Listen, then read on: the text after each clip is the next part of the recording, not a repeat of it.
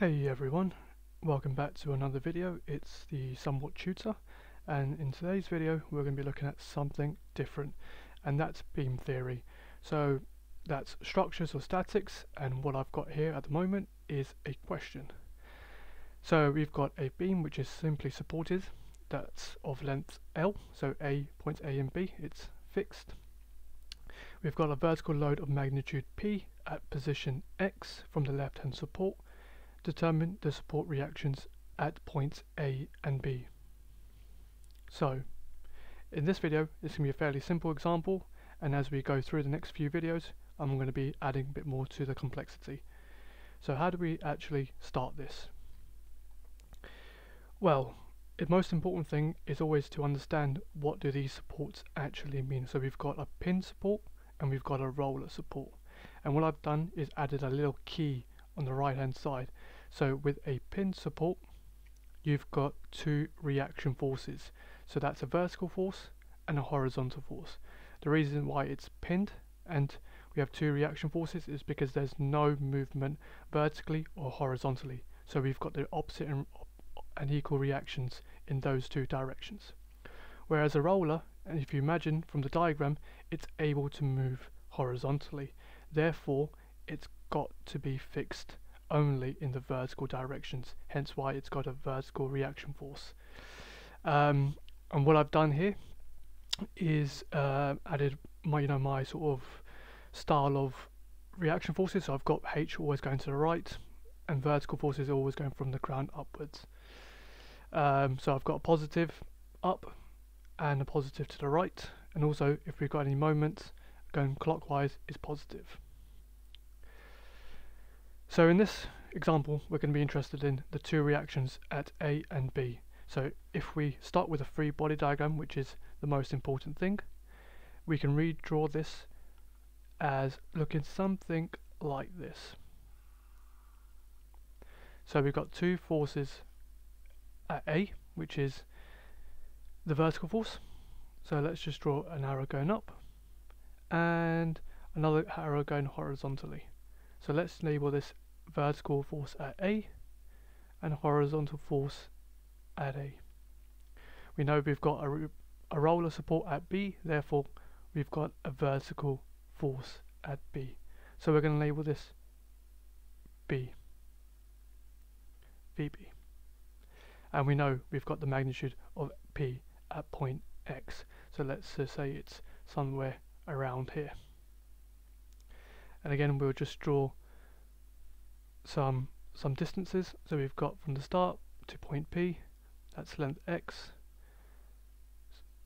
and then the rest is going to be the entire beam minus the X, which is L minus X. So with a free body diagram, what we want to do is determine the reaction forces VA, VB and HA. So how we do this, as it's in a stationary positions, we can say that the sum of forces in the positive direction going up and the positive forces to the right is equal to 0. So what that means is it looks something like this. So the sum of all the forces going vertically up, again positive up, is equal to 0. So what does that look like from this? We've got VA going up, we've got VB going up, and we've got P coming down. So therefore we can write this as VA plus VB minus P as it's going down, and we've labelled going upwards as positive, must all equal 0. So therefore we can't really do much more than this from this point, because we've got two unknowns and only one equation. So therefore we must try another, which is going to be the sum of the forces to the right, positive, is equal to 0. So what that looks like is, well, we've only got one force, which is HA going to the right. So we can say positive HA is equal to 0 because we've got nothing else going to the left or going to the right. So therefore HA is 0. and that makes sense because it's stationary and it's fixed. So there's nothing going in the opposite direction, so therefore HA must be 0. Well, what do we do from here? We have to determine A and B, but we've only got one equation, so we must get another equation since we've got two unknowns. Well, what we can do is take moments about any point. But when taking moments, it's always best to take moments where you've got multiple forces, and the reason being because once you get your perpendicular distance from the pivot point, that being 0 allows us to cancel out. So as we've got the most forces at point A, we can take moments at that particular point. So we can say the summation of moments about point A, again clockwise, going positive, is equal to 0. So as moments equal force times distance, the distance at point A for VA and HA are 0, therefore they cancel out, but we've also deduced that HA is equal to 0. So therefore we've only got a vertical force VA. But we've got two other forces in play, which is P and Q, and they've got a perpendicular distance to point A. So we've got point P, which is a distance of x, and vertical force, or VB, a distance of L, which is the entire length of the beam as given in the question here. So therefore we can say that, and again this is going clockwise, so we've got P, which if you imagine P, which is going downwards and to the right, sorry, to the left, that's going to be a positive moment. So we can say P multiplied by its distance, which is x, minus VB, as we've got it going, VB would be going straight up, times the entire distance of L, and then back down and around. So that is going counterclockwise. So that must be a negative VB multiplied by its distance L is equal to 0. And therefore we want to rearrange to get VB as the subject of the equation. So we can say VB is equal to PX divided by L. So I've moved PX to the opposite side, multiplied it by -1 as we had a negative VB, and divided it by L to get VB isolated. So that can just be, and then what we can do is substitute VB back into this equation to say, sorry, to get VA. So therefore VA from that equation equals, so plus P on the other side and minus VB, which is P minus PX over L.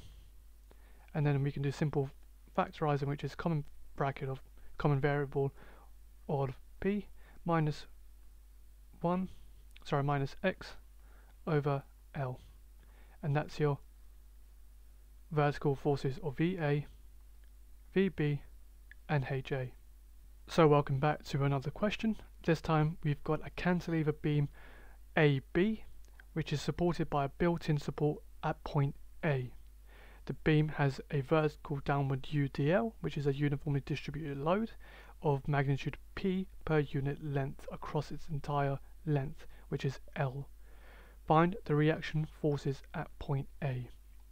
So quickly discussing our key on the right hand side, we've got a moment. Therefore, what I've not included here is the vertical and horizontal forces. So a moment, or sorry, I should mention a built-in support such as a cantilever has three types of reaction forces. So you've got the horizontal force, you've got the vertical force, and you've also got a moment. So in this key we have to take all three, which is at point A. So first of all, let's start by drawing the free body diagram and adding those forces in. So our free body diagram is going to look something like this. We've got a horizontal force of HA at point A. We've got VA, and this time, as it's a moment, sorry, as it's a cantilever, we've got a moment of going clockwise MA. But we've also got a force or a UDL, or P per unit length. Now we must get the full total magnitude of P, which in this case is going to be the per unit length multiplied by the L, and as it's uniformly distributed, we can say it concentrates at the middle point. So we can say in a sense that P will act right down the middle, but we must get the full force of P. So if we look at another example with just purely with numbers, and hopefully this will make a little bit more sense. So if say we've got a UDL of 5 kilonewtons per meter, and this entire beam is length of 10 meters. If I said to you, what is the total magnitude acting on the beam? We know we've got 5 kilonewtons per meter, so at meter 1 there's 5 kilonewtons, at meter 2 there's another 5, at 3 there's another 5, at 4 there is another 5, and so on. Therefore what we can say is the UDL, which is 5 kilonewtons per meter, we can times it by the length, the total length, which is 10, and that's a total force of 50 kilonewtons, which would act centrally down the middle. That would be 50 kilonewtons.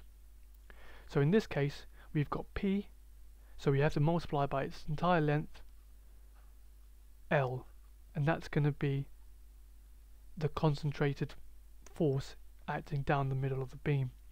And again, what we do to find those reaction forces is just do what we've done in the previous example. So we look at all the forces going, in this case upwards. We must say we've got a positive VA minus the PL as it's going downwards must equal to 0.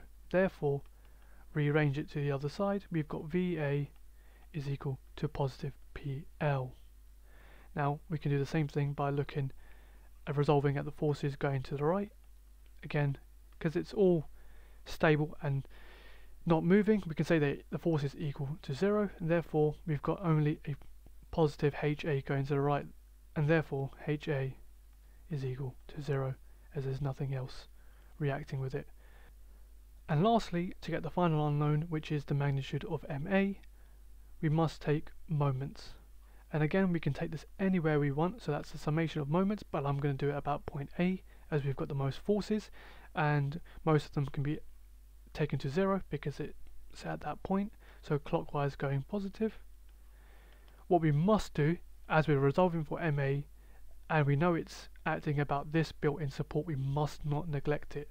So MA going positive, we have to include that MA. We know that HA and VA act at point A, so the perpendicular distance is 0, therefore the moment will be 0, but we've only got PL left, so that's going, PL is acting downwards and going to the left and going back and around, so that is clockwise. So we can say that PL is a positive. So we've got PL, which is a force, and then the distance as it's acting down the middle, that distance here is L over 2. So we've got PL times the distance L over 2 is equal to 0. Therefore we can say that MA is equal to PL squared over 2, and since we've taken it across the other side, it's a negative, so it's negative PL squared over 2. So hopefully that's made a lot of sense. What I'll do is add a few more complex examples as we go down the line. If you've enjoyed the video, please give it a like. Please consider subscribing and helping me to 100 subscribers. And I'll see you guys in the next video. Thank you.